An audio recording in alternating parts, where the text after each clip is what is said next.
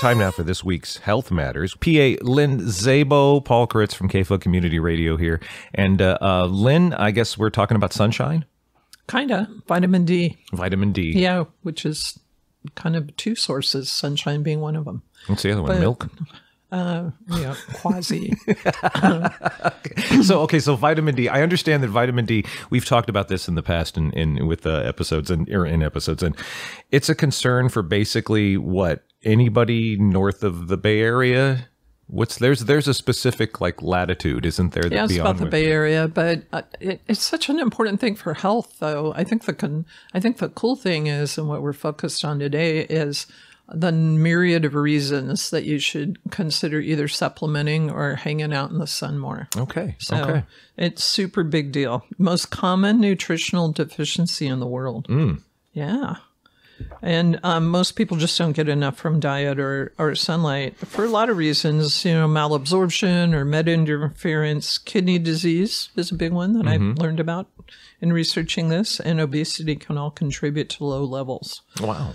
So you can also have an inherited genetic disorder, which I had no idea. What, that just gets in the way of you absorbing being vitamin D? able to absorb it. And most people don't even know they're deficient. That's what's the big deal. Okay. So what happens if you don't have enough vitamin D? What are the things The risks are huge and varied, actually.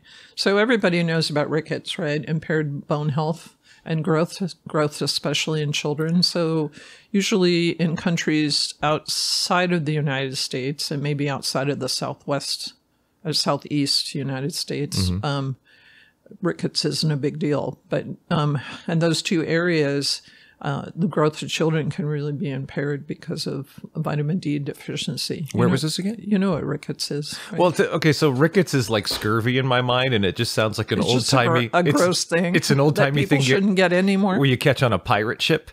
I mean, so what is rickets? I'm sorry, rickets, no, I do not. It's most apparent, actually, on observing somebody. It's usually a kid, and their legs are super bowed.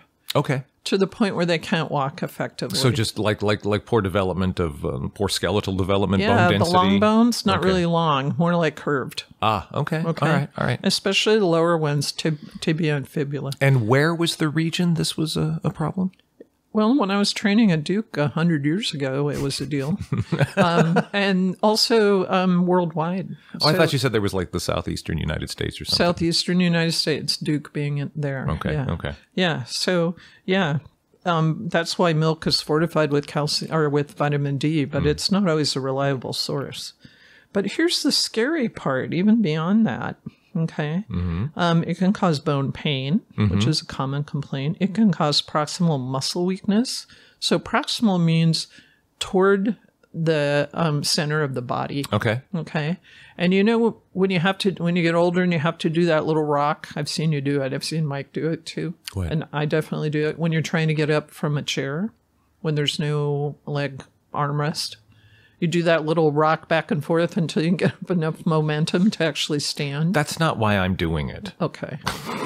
I'm not doing it because I'm old. I'm doing it because I'm tall, and I've always had to do things like that. Because maybe you've always been a little D deficient. That could be, actually, because proximal muscle weakness. Are you talking about, you're talking about things toward the center, like deeper, like core muscles? Is that what we're talking, or a specific No, we're talking about proximal as opposed to distal. So close to the center of the body as opposed. So that particular one in the legs is really important for just standing up. Okay. That's important because when older people fall, the classic help, I've fallen and can't get up. That's one of the reasons they can't get up. Right. Yeah. So can you be a little more specific about the difference between a proximal and a non-proximal muscle? So proximal would be like your upper thighs. Okay. And that's the important ones to getting up. Distal would be something like your calf. Okay. In comparison. Okay. Gotcha. So it's a relative kind of thing. But it also, this is the scarier part, it also contributes to increased risk of pancreatic, prostate, colon, breast, and ovarian cancer. Oh, those are none of the fun ones. Wow. Right. Yeah. Okay. And it also increased risk for autoimmune disease, type 2 diabetes, pretty common up here, heart disease and hypertension, also Del Norte favorites. And American favorites, right? American favorites, yeah. So this is a cool one and relevant to now. Vitamin D3 supplementation can reduce influenza risk. Okay. So if you don't want to get your flu shot, you might up your vitamin D supplements.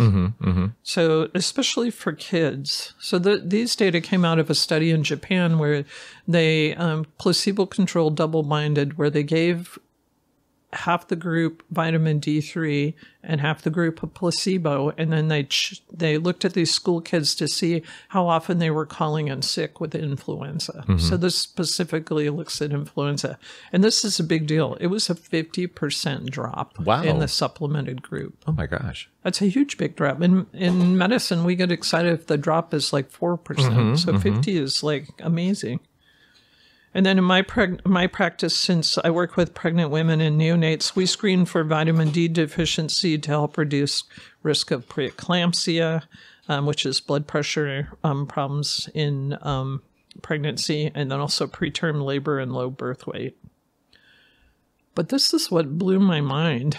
The next one? Yeah. Yeah, no, I was reading ahead. Wow. Yeah. So also mental illness seems correlated to low vitamin D levels, especially with diseases like schizophrenia, depression, a common one here, and cognitive dysfunction. Wow. That seems, man, so many.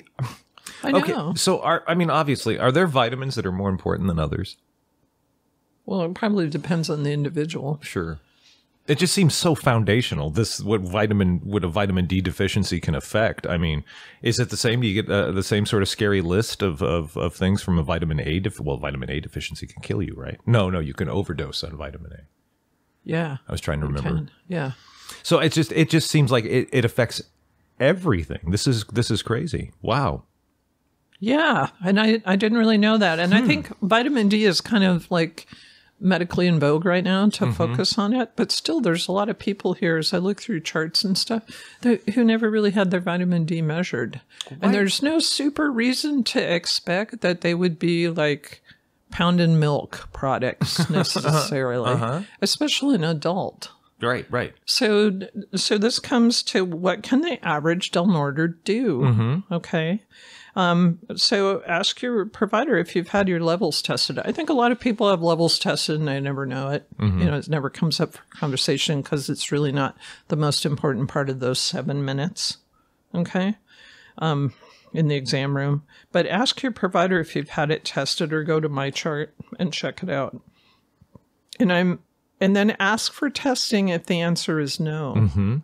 So I suppose this begs, how often should you have it tested? I think every year or two. Okay. And you might consider testing it this time of year, because if you tested, let's say, summer solstice, you're going to get a better. You're going to look better on paper than you really are. It's kind of silly, but would it be efficacious? Is that a word?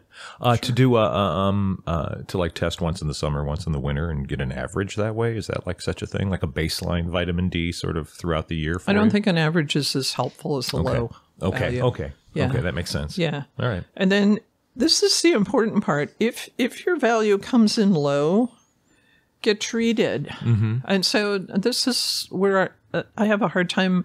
I'll send in prescriptions to pharmacies, and they, they're busy and maybe insurance doesn't cover it and they don't want the patient to yell at him, and they'll say, hey, it's over there on aisle 11C, go get it yourself.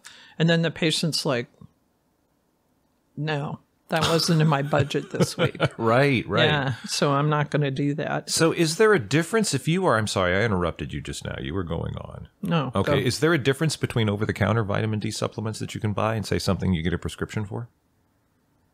Yeah, one has provider involvement. That's the only difference. That's the only difference, though. Okay. Yeah. Okay. So I usually prescribe about maybe 2,000 to 5,000 international units, depending on who I'm treating and what. Some of the values I'm seeing back are, especially in pregnant women, are like super low. So 30 is kind of the cutoff point between normal and not normal. And I rarely see somebody as high as 50. Wow. So most people are like 29.5, just like a squeaker. But I see a lot of first trimester pregnant women whose numbers come back like 10 Or Well, is that because of just the sort of the drain that the developing baby has? The developing no, at that fetus? point that it's an embryo and it's super. I mean, you're talking about somebody who's like 8 or 9 weeks pregnant. And so what would be the connection then between pregnancy and lower numbers? I think we just have a lot of people up here who don't have, adequate vitamin D intake, Okay. especially during the winter. Okay. So I don't think there's a drain or anything until later second trimester is when those drains start to happen. Oh, okay. So get treated if your levels are low. Take it seriously. And then responsible sun exposure is important. And this probably ought to be taught. It leads into the next episode about skin cancer, right?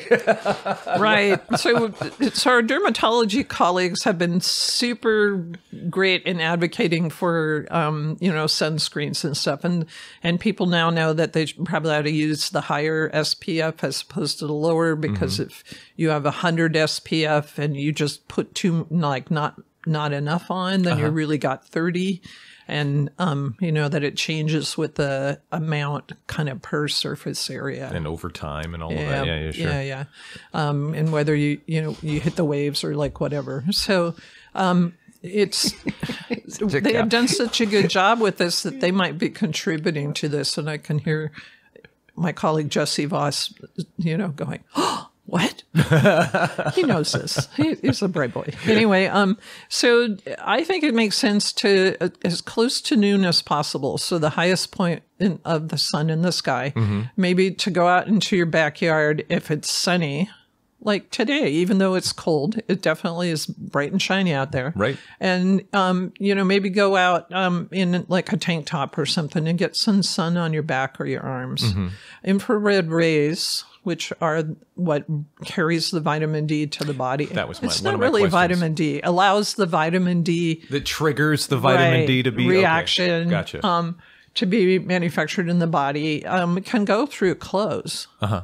Unless you're, you got something cool from REI that blocks it. But, Can it go through clouds too? Yeah. Like when you get that like That's foggy why you day get burn? sunburn sometimes on cloudy days. So even if the sun isn't out, are you still able to get, you're getting infrared light or ultraviolet or infrared, I forget. Infrared. So you'd still get a little some. Now, you don't want to be out there till you're sunburned. And this is not like the baby oil and the, tan till you're super dark of the 70s. You remember that? I did that. I don't know if you did. You might have been too young. I didn't. I was too young for that. But no, that kind of, I'm trying to remember the television star who was just that golden brown. And I can't, who was it? It's like Lyle Wagner or somebody like that. But yeah, I know what you're talking about. Not a good thing. So if you're going that far. So my question is then being, if it's being carried by by light outside the visible spectrum, then do sunblocks and things then block the absorption or the triggering of the. Yeah. Yeah. Okay. Yeah. And then you know what else? You would think, well, it's cold out there. I'm just going to sit by the window like I'm a cat, and just absorb it that way. Well, I know at my house, my windows are treated with energy efficient, blocking. So I wonder, Yeah, so you can't really do that. I don't know. My assumption, and this is just my actually like middle-aged guy assumption, is that they wouldn't block out the ultraviolet stuff because that's what would enable you to sort of greenhouse in a window. You know what I mean?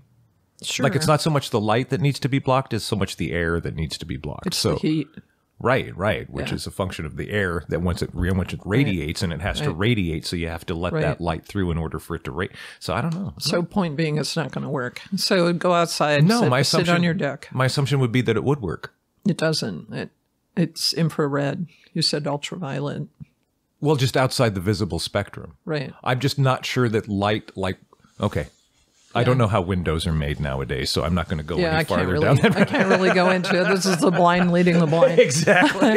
Yeah. So, but don't do it. Go down on your deck, kind of out of the wind, in a tank top. Sit there for 10 minutes. Decide you're cold and go in. It's better that way anyway. Yeah. And actually, the cold will keep you from getting sunburned. So that's not. Well, No. No, well, yeah, well, I didn't, I wasn't laying out in the 70s like you were. And I love the fact that one of the concerns was with sunblocks and things like that. If you hit the waves, it's a very, what you'd said, how you characterize the concerns here. It's just such a California concern. And if you're going to go surfing, be sure to, I know.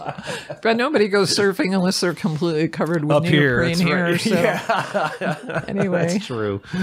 So, so vitamin D, in summary, is more important than you'd think. Most people up here don't get checked for it. If you want to go without your flu shot, you might consider supplementation, especially for kids. Super important. Talk to your provider.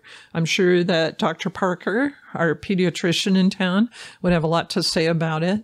And I want to also kind of shift a little bit and lean into an article I wrote for a school in Humboldt County, a charter school my kids were associated with a long time ago. I was asked they're having a lot of sickness. There's a lot of sickness in town. So this is a similar phenomenon that we're seeing up here. Mm-hmm. It's kind of like a tridemic, I guess. We're seeing respiratory syncytial virus. We're seeing influenza, mostly A, and we're seeing COVID.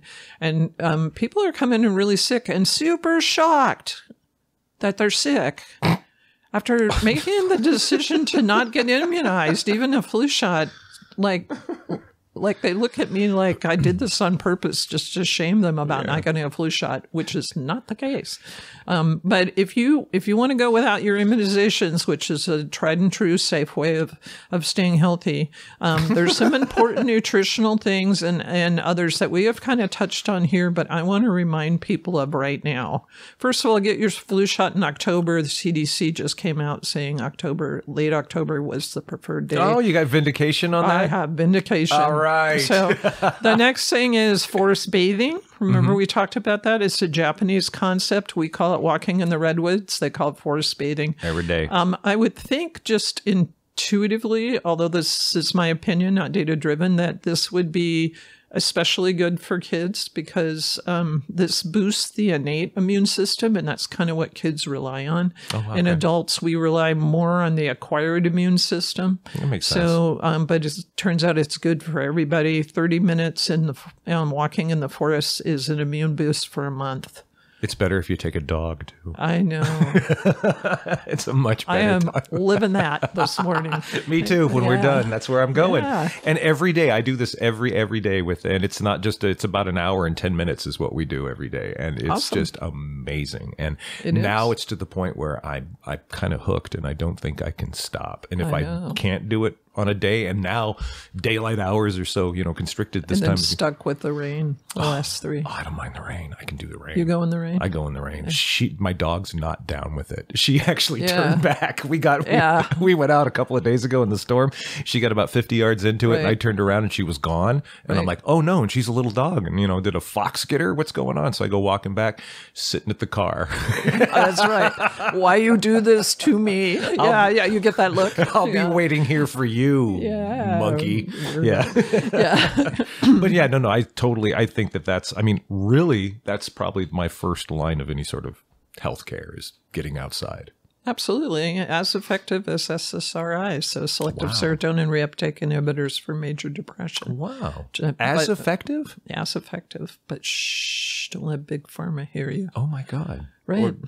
This is kind of new data for us. I wish we had an industry that was like Big Forest, that we instead of Big Pharma. That'd be great. Wouldn't that be cool? So going on, vitamin D, I already mentioned that it significantly cut into influenza rates in Japanese school children. Wow. Super important now because those kids are dropping like flies. A lot of really sick kids. Mm-hmm. And then the other thing is really important, vitamin C and zinc. These have 2 separate functions. Vitamin C keeps viruses from going into the cell, the human cell, and replicating. 30 milligrams a day is the recommended dosage, but it kind of is packaged in 40s. So if you did 40 milligram, if you had no contraindication, you did 40 milligrams every weekday and took the weekend off. That would be good. Makes for the vitamin C? For zinc. For zinc, sorry. For zinc, yes, okay. Yeah. Okay. So it makes people a little nauseous, but you kind of get used to it. And then healthcare providers also do quercetin, which is, I think, a bioflavonoid anyway, that helps stuff the zinc into the protection position. And you can get that at Wild Rivers if you don't have a contraindication. Okay. Vitamin C, I try to get mine from diet, mostly because that's easy to do, especially with all the cuties, the little Satsuma tangerines. Oh, right, I'm kind of a fan. You like them? Yeah, 1,000 milligrams twice a day or dietary equivalent is easy to look up online. And massive doses of vitamin C, another thing from the 70s, if I remember correctly, that's not a thing. Right? I mean, as far as from what I've seen, just passive stuff, in the media, like all the big super massive doses of vitamins and the supplements and it's not very effective. Your body just passes them through and doesn't uptake them unless you have a... Yeah, most healthcare providers, interesting factoid, they don't take multivitamins because that there's a concern that if somebody has an occult cancer, you're feeding it. So people who take multivitamins every day seem to have a higher risk of dying from cancer. What's an occult cancer? So that would be a cancer that you don't know you have yet. Okay, that you don't see. That's maybe not symptomatic yet. Okay. So most healthcare providers don't do vitamins. They break them out specifically, like maybe for a specific reason during certain times of the year, but they don't do the massive vitamin dump. Yeah. So, and the last thing is N-acetylcysteine, aka NAC. Super important. There's good data to suggest that it lowers the symptoms and severity of influenza.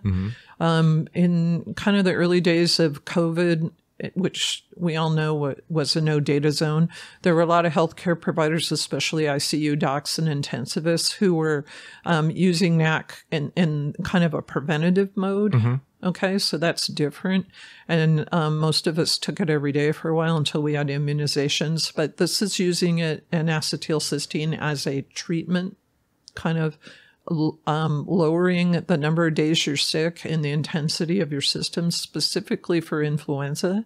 But there's also this non-data zone about it could help with COVID too. And this is something you begin after the onset of the illness? Yeah, that's what the data show, but a lot of nervous, doctors who were doing it in a face to face with the beast were doing it prophylactically. And I think that they're going to find out that it ended up being something that was mildly helpful or maybe mild to moderately helpful and is probably worth doing as part of a Swiss cheese approach to staying healthy.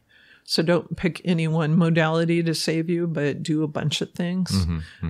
So this is one of the things that most doctors do. Why is it called Swiss cheese? It's because of the holes. Well, think of stacking Swiss cheese. Okay, there's holes in Swiss cheese, right?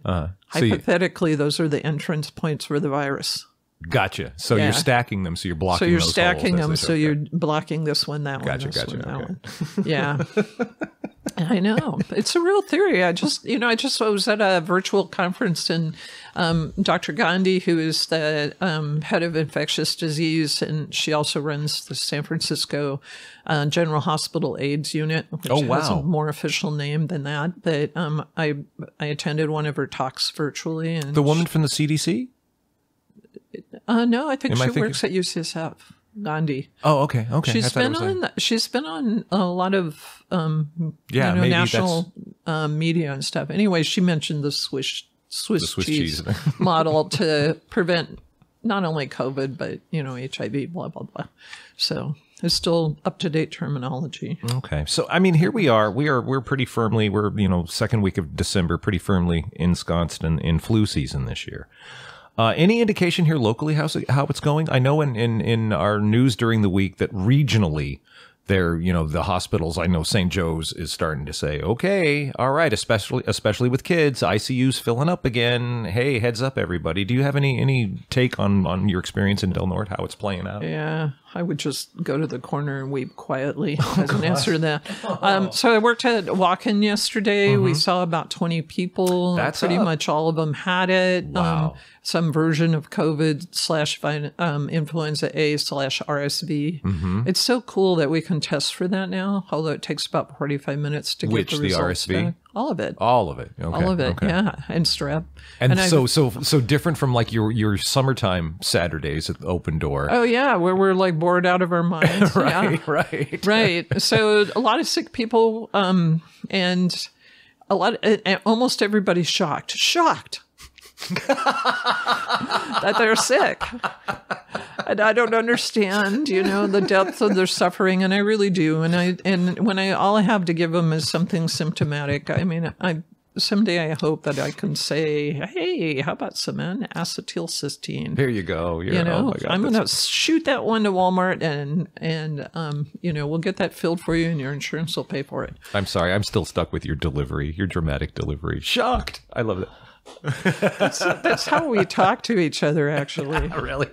So just clutch the pearls. I'm sick. What? Oh my God. All right. So that was yeah. Okay, so here we are into it. You're seeing it. Of course, it's it's obviously having an impact here, and yeah, just the number, the volume that you describe at Open Door. So if CDC is now saying, late October was the time to get your flu immunization, does that then necessarily follow that they're recommending, say, a second one later in the season? I think it depends on your individual situation. I last year got they kind of made me at UHS get mine kind of what I thought was a little bit too early, because the infectious disease person wanted, the numbers, and she wanted the box checked, and she wanted to make sure we were never going to call in sick and stuff. Okay. And so I did that, and I just finagled a second one when I saw the second wave coming.